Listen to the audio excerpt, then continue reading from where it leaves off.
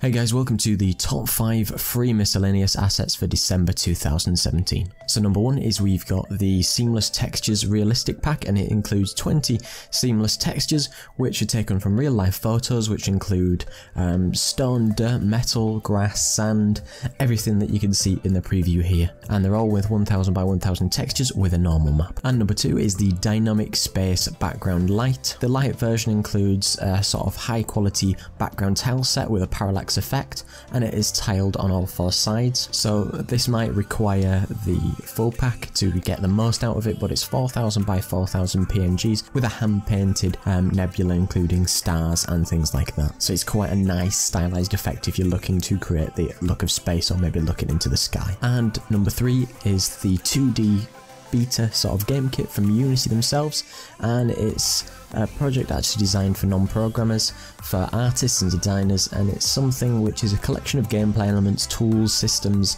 everything like that to get you started with an example of an entire system for a sort of 2D game. And you can see it here with all the elements, lives, characters, information, and the sort of nice stylized look to the full thing. And number 4 is Simple UI, and this is a collection of UI elements with a particular theme of just basic UI, and it includes various sample scenes, and you can showcase ways to use the assets and construct your own using the samples and imagery that are found here. This pack does include the resource icons and the simple vector icons pack consisting of over 200 icons, and all the fonts used are perfectly feasible for any type of game, so you can see the nice array of different sort of UIs you can make with this nice style. And the last one I'm going to show is called Firewing, and this is quite a fancy little shader which can create, I don't know where you would use it or if it's suitable to sort of modify this for another type, but you can change the texture on the shader and you can sort of add different effects to the wings, different shapes and things like that, whether it wants to be wings or not.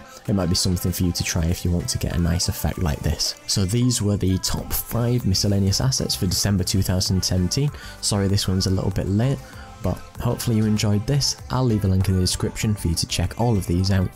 Thanks again for watching. Don't forget to like, comment, subscribe. Cheers.